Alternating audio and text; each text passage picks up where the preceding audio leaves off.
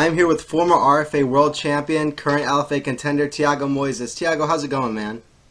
I'm great. How are you? I'm doing great. Thank you for asking. Thank you for coming on. I'm really looking forward to your upcoming fight. You'll be fighting Jeff Peterson, main event of LFA 41. How does it feel to be back in the cage and in yet another main event fight? Feels good. I'm really happy with LFA. Really happy with my next fight. This is what I love to do, so really happy that I have a fight now. Now tell me a little bit about who you're going to be fighting and what do you see in his game? I'm gonna fight Jeff Peterson. He's from Alliance MMA. It's a really tough guy, well-rounded guy. He's good on striking. He has good takedowns, good wrestling defense. But I'm better than him everywhere, so I'm gonna show this on June 1st. I'm gonna mix everything, striking, be aggressive, be on his face on 15 minutes, use my takedowns and my submission skills also. How does this fight end? Because I remember some of your great fights, especially when you fought in St. Louis. You're very well-rounded. You're able to finish fight anywhere, and you're able to come up with some crazy, awesome submissions. And he's also a good fighter, as you said himself. How does this fight end? Yeah, I'm gonna finish him first round. By what? TKO. TKO? TKO. Awesome. TKO. Awesome. I'll look forward to it. Now, where does the win put you? Because he's on, I think, a 6-fight win streak, and you've been a top contender for a long time. So where will the win put you in MMA?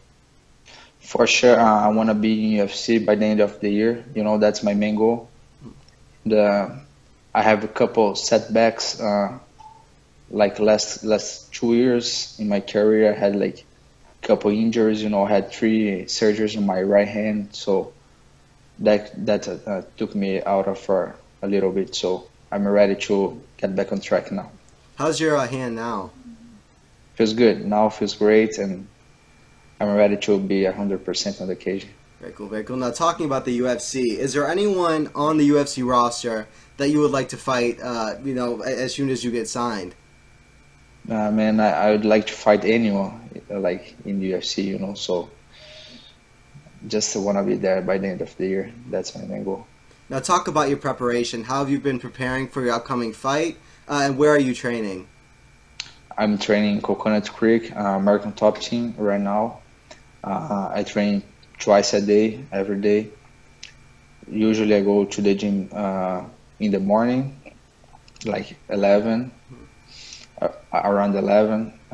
Then do my first session, then get back home, eat, rest, recover, and go back to the gym like 6 o'clock. Now, for fans who haven't seen you compete yet, I mean, obviously you've had some great fights, but for the fans who haven't seen you fight, what should they expect to see from you when watching you in the cage?